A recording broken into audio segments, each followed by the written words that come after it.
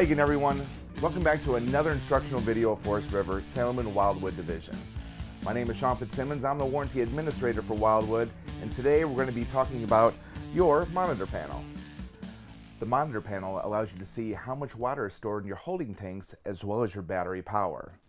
It also contains your water pump, water heater, an awning switch, and typically your main slide-out switch. Sometimes your monitor panel may have more tanks showing on it than what's actually on your unit. If that's the case, it'll just read empty. And some fifth wheel models have a secondary monitor panel, but that's only if there's a bathroom in the rear. To check your holding tank levels, press the button underneath each tank you would like to check, and the light will show whether it's full, 2/3, 1/3, or empty.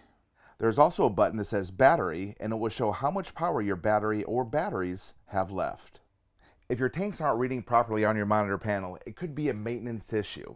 Make sure you're using RV toilet paper and plenty of water to avoid any clogging. The black tank should be flushed each time it's dumped, and an RV toilet treatment is recommended as well. If you're hooked to a direct dump, make sure your valve is closed and your tank is at least half full to allow proper drainage, and again, remember to use plenty of water.